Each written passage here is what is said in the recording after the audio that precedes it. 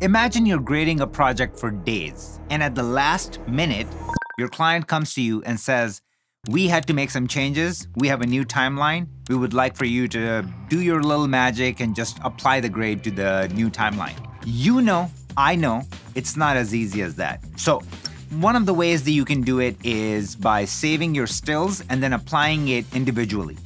Problem with that is that by default, it's not going to carry the tracking data. So now imagine if you're working on a documentary or a long-form episodic series and you have 1,500 shots, this is a disaster. So what if there's a way to do all of this with a single click?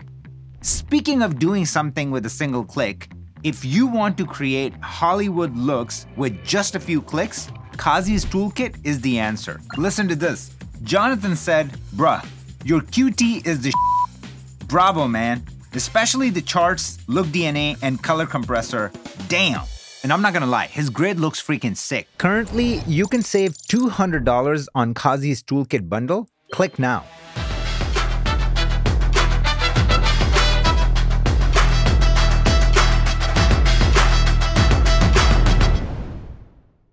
All right, so now we're inside Resolve, and this is the project that, let's just say that I have graded, and the client is happy. We are good to go. We have some tracking shots, as you can see right here. So I'm tracking the face. So if I go through, and it's a pretty involved node tree, and it took quite a bit to get this look. Let's just say the client goes, we've made some changes to the edit last minute, and can you just go ahead and quickly do your little magic? So this is what we got. This is obviously ungraded. This does not look anything like what we got going on over here. Not to mention, the timing has changed because they just added a new shot in here. And this is the one shot, the new shot that they added, okay? So not only we have to basically copy paste the same grade, we also have to grade this one shot. So the first step that you would take, and especially if you don't know the process that I'm going to show you eventually, what you're going to do is you're going to save and grab all of these stills. So, I mean, you can do one at a time, grab still, and then go to this shot and do grab still. Or there's a faster way to do it. You can just like right click and say grab all stills. And I like to do from middle frame because sometimes the first frame could be black, right? And then the last frame, same thing, like transition or something like that. So middle frame is a good representation of each shot. So I'll just do middle frame, and then it's going to go ahead and just create stills from every single clip here. So that is already basically getting us off to a good start. Now, what we're going to do is we're going to go to our new timeline, which you can access from here. And now that I'm in my new timeline, I can just go and kind of eyeball it, right? So like I can just go first shot, let's go here, first shot right here. So let's hide this, and I'm going to do middle click. Okay, so that is applied. I'm going to go to the second shot, middle click, and then I'm going to go to the third shot. One thing that I just absolutely hate is like, you know, this thing that happens, like it's always like in this mode, and I hate it. So like you can just turn that off if you just go to thumbnail instead of like viewer. So like now it will give us the color, but it won't give us like the live preview because it just like slows down your machine, right? So like now we're going to go to this shot. And we're just going to keep going through, right? Like we're just going to keep applying these grades one by one. So you can imagine, I mean, obviously there's not a lot of shots here because this was a commercial, but now imagine if it's a documentary. Like there are projects that I was working on that had 1,800 shots when things like that would happen. And usually it's always those projects because that's where it's so complex. It's like putting together a jigsaw puzzle that somebody somewhere in a corporate office just doesn't like something and wants to change it last second, and you can't say no to that guy, so you got to do it. That is one of the ways that you will go about it, okay? But the problem here is that, remember shot number 9 had, let's go to old. Shot number 9 had tracking, so the face is tracked. Now if I go right here, to my new timeline and go to the shot number 9 right here. So it's going to be this right here. And if I go here and just double click on it, sure, this came through, but I don't see the little tracking sign underneath. And then if I move through, it's not tracking. So now just think about this.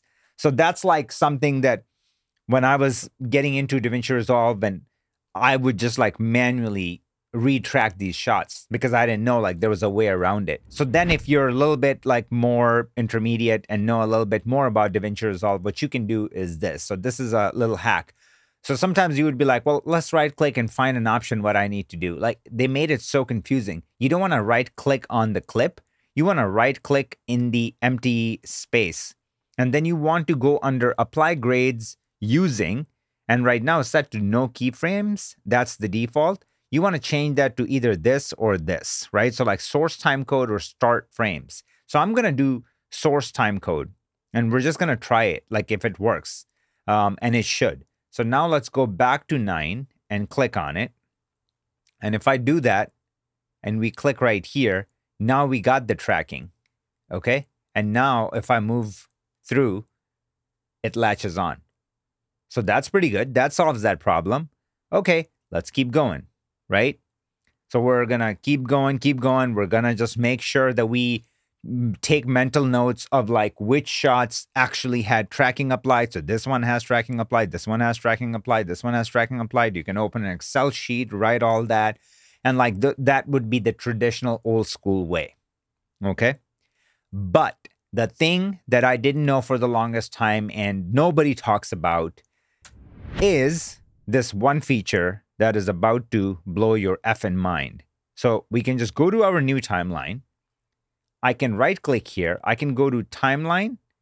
I can go down here to color trace, and I can go color trace from timeline. So once you click on it, I'm gonna fast forward here. All right, so now we're in our project, and it's smart enough to pick out timelines that are not currently active. So that's exactly what I want, right? Because old is where all the color grading is done, and I want to apply it to the new one. So just go ahead, select this, and hit continue. Then this is what's going to happen. Now, this example is pretty interesting because usually it's not like this. So this is like really funny that that's happening. And I'm glad because now you guys are seeing something that if it was too easy, then it would have been very valuable because you guys would have seen like different colors and you would have been like, Qazi, what's going on? Like in your example, we didn't see that. So blue and green, what does it mean? Green is a perfect match. It got it. It's like saying, hey, I don't need you. I'm good. See, it's set to automatic. Blue, it's confused. So it's giving us multiple choices and it's going, hey, which one should I pick? So it made a good call. But if I double click on it, it will lock in. So that's what we want to do. Now I'm going to go here and obviously it's picking the wrong shot. So I'm going to go to the right one, double click. Okay. And I'm going to double click and I'm going to go here. I'm going to double click. Okay. This one, it already picked out. I'm going to double click here.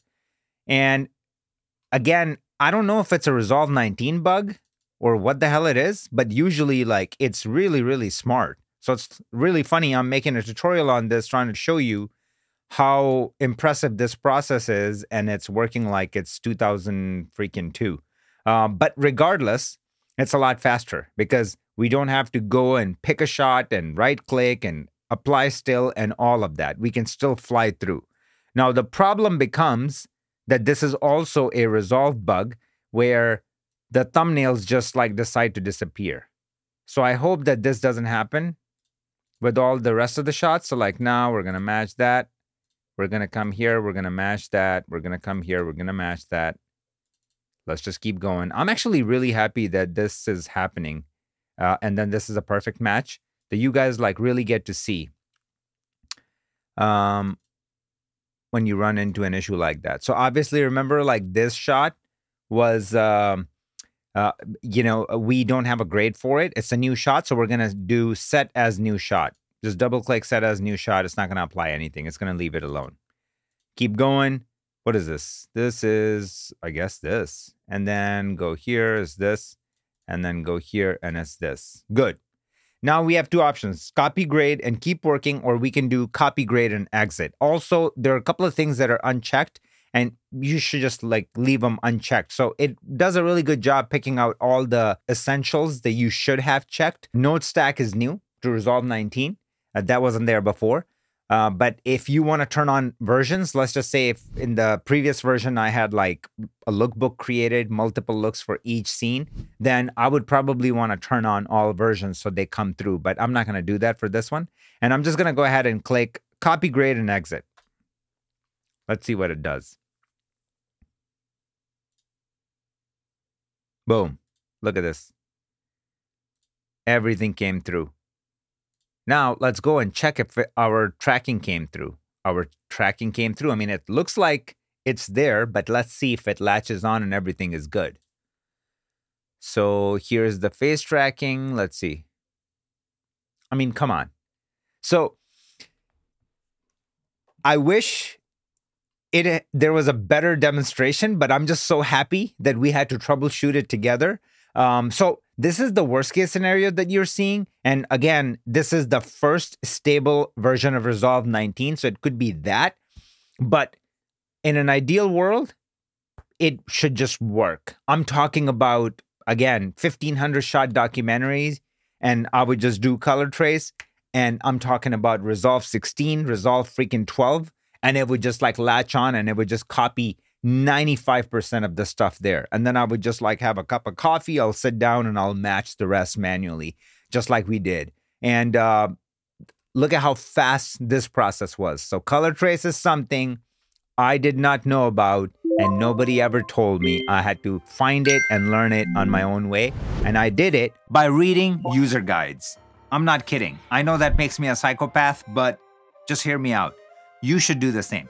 There's no better book on DaVinci Resolve than their user manual. Just eat it up.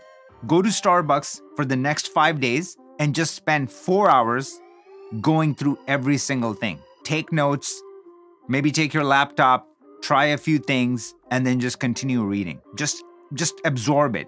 And I promise you, you're going to learn so many things. Some things are going to be basic, but I'm telling you, even those fundamental things sometimes can connect the dot to something very complex. Just like how I came across color trace ages ago. So if you guys found this video helpful, do me a favor, smash the like button. More importantly, check out the link to the toolkit. You can download the free version, or by clicking the special link in the description, you can save $200 off Qazi's Toolkit bundle. If you have any content suggestions, drop a comment down below. And that's it. I'll see you guys in the next one. Much love. Peace, fam.